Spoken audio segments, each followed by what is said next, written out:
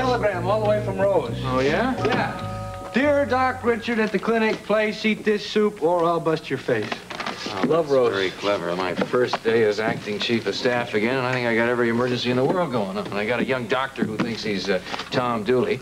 Maybe Einstein or St. Francis, I guess, is a possibility for that. Then I have this big accident today. Everybody wants me to help them on that. In the middle of that, I got a water pipe that burst down in the supply room. You know what it's like telling everybody what to do here and putting everything in place? Pretty complicated, I'd say. Complicated, you got it. I was trying to uncomplicate my life. I think I made it more complicated than ever. I'm not only the senior cardiologist. I am acting chief of staff. I run this clinic. And I'm Heather's guardian. I think that's enough for anyone, man, don't you? Yeah, I just don't know if soup's gonna be enough to top off a day like that. Oh, yes, it is. This is very nice. Thank you. I think I've been waiting for some poor soul to come in here so I could just bombard them. I'm sorry for doing that. No, what's sorry? Come on. If you had a bad day, you had a bad day. Well, at least I got it off my chest, and I appreciate you being here to listen to me. Well, I'm getting pretty good at that. Yeah, I guess you are. How is Heather? It's not Heather, it's me. I took her to the disco again tonight, and the deputy sheriff that was on duty the night of the accident was there, and the only thing he recognized about Heather was that she was a good dancer, so that all fell through. Oh, I'm sorry about that. I was really sure that he was going to be able to identify. Oh, what the heck am I saying? I don't know what I feel about Heather anymore. Sure, don't say that. You had her well pegged from the very beginning. Yeah, well, I thought so, too. Fine. But she's a disarming person. I mean, she's... You're talking about a beautiful woman that I like being around, who in my spare time I am trying to prove murdered another friend of mine. Now, you want your breaking point? You'll find a good one right in the middle of there. Joe. Tonight, she kisses me goodnight. You felt something. Is that... I felt something. Joe. Look, I gotta tell you, I know Heather. I think I know her better than you do. I know how she operates. I'm responsible for Heather, but also I think that gives me a responsibility to warn other people about her. And don't lose sight of one thing. Please don't. And that's what she did to Jeff. Remember what she did. I do remember it all the time. Sometimes I feel like I'm caught in the middle of a vice and it's squeezing in on me. The next time I'm on the rack being stretched out the other way. Oh, man, I just wish we could get the evidence we need on Heather, or I wish Heather would just not be here. There's something else you want to say? Yes. What? Tell me. I want to ask you a question. Shoot. Medically speaking,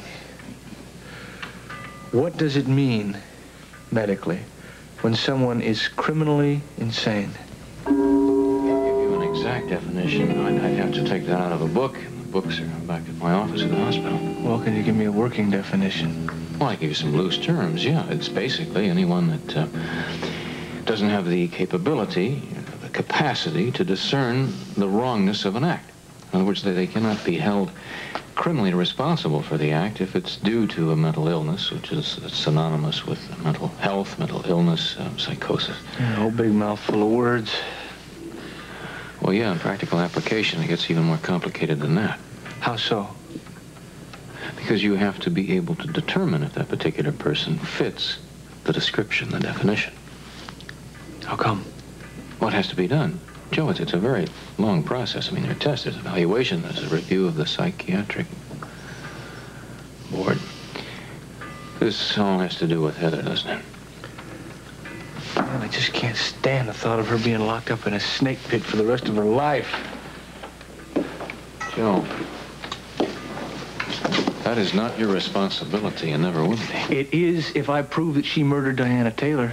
One minute I think she did it, the next minute, I don't know what I think, man. What's the matter with me? I would say Heather's getting to you. That's what's the matter. Well, I don't want her to get to me. What? I want Ramsey to come up with the evidence he needs to prove there was 2 nurses there at Diana's apartment the night of the murder. Well, he said he would. He will. I know, but everything keeps shifting in between times. I'm not kidding, man. I mean, one minute the evidence points to the fact that Heather did it, and the next instant it's inconceivable that Heather could be capable of committing a murder of any kind. Joe, I think maybe you're forgetting. Heather's mother doesn't trust her. I know. She has to be watched every minute. I know. Look, if she doesn't trust her, you can't. That's sure scaring me. I have a hunch that she might be able to blind you to whatever evidence that you or Ramsey comes up with. Well, I gotta tell you, it's not getting any easier. Maybe you ought to take a little different tack. Say a doctor-patient relationship. What do you mean? Well, a doctor has to be objective. We can't become involved. We can have no emotional attachment. If we do, we lose our objectivity. I'd think about that if I were you. Might give you a much more effective means of dealing with her. Yeah, you done? Yeah. Tell her thank you very much. Yeah. Great. Yeah, but you didn't eat your crackers. The crackers I can put in the soup. All right, well, I'll see you. Look, I'll walk out with you. I think I'm about hat. Spend my life in one institution or another, they Try to pass in the bars, big med schools.